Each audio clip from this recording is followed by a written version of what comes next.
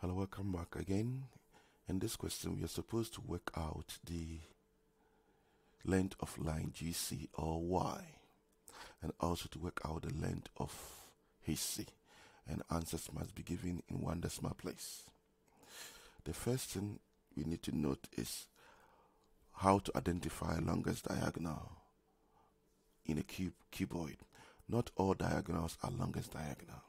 So first, if you look at line DF, it's a longest diagonal. So that's the first we need to note.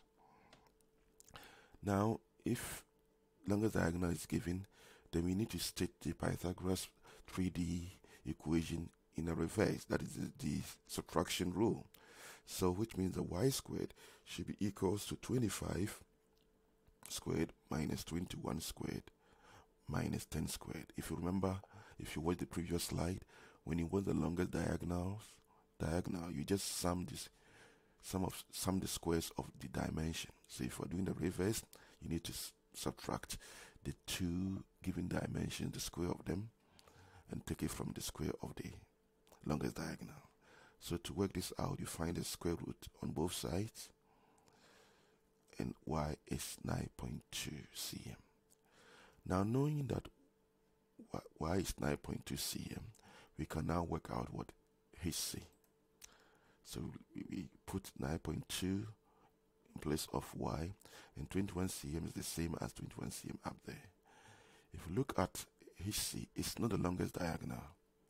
It's not the longest diagonal because we can make a perfect right angle triangle as HCG is a perfect right angle triangle. So that tells you it's not the longest diagonal.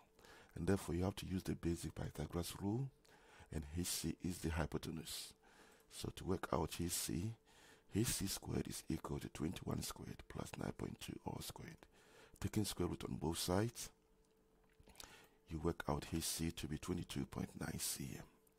So this is how to reverse the Pythagoras 3D equation to work out a missing side of a cuboid, and also how to find out a diagonal which is not a longest diagonal. So note the fact that the diagonal is on a 3D doesn't necessarily make it a longest diagonal. Thank you for watching.